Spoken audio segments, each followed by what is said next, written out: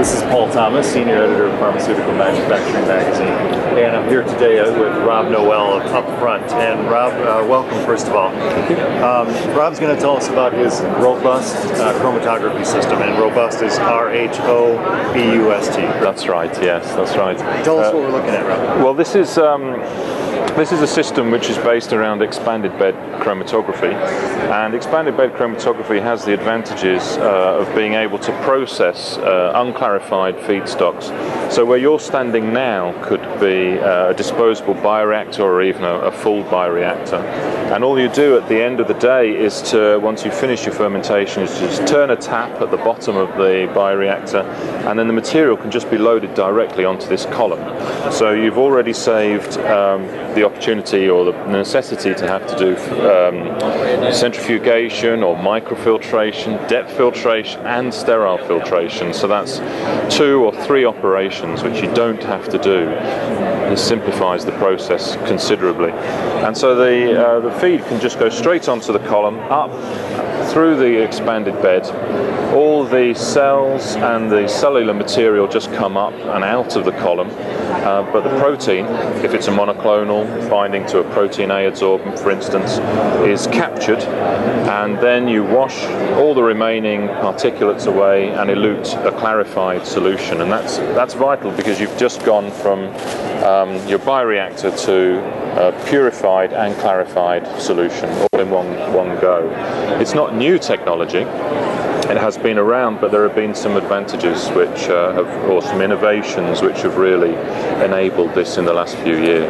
Now, you said that GE Healthcare used to also have this technology. They no longer offer this, and you're essentially the only company that's offering this technology now. Yes. It seems simple and it seems obviously effective.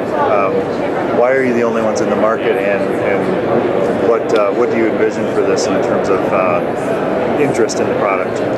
Yeah, I mean, it seems to be that that our chief competitors over the last year are not in that market anymore. But there are only ever 2 players, because it is a licensed technology, and so this is patent protected, and so are many of the applications of this as well. For instance, in the blood plasma fractionation industry, and so there's only really there's only Upfront available now that you can get this technology from, and in many ways, I mean, obviously that's an advantage to us, but it's an advantage to the people who are getting this technology as well.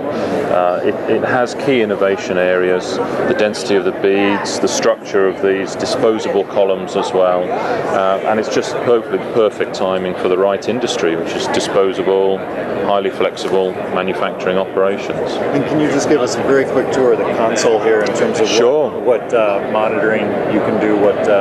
Yeah, this is actually very simple. It's really simple, because this is just peristaltic pumps and some monitoring systems, UV, pH, conductivity. Really simple.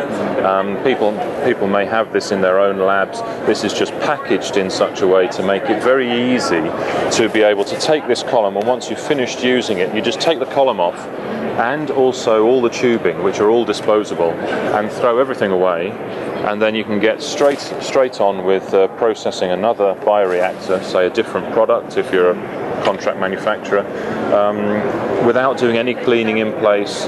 There's no opportunity for cross-contamination of products. So it's really extremely flexible system, and that's why we call it a Rhobust flex system. As well as operating 2 centimeter diameter columns, so say for process development, this is a pilot plant column, but this can extend up to a 60 centimeter column diameter as well, which can be 150 liters.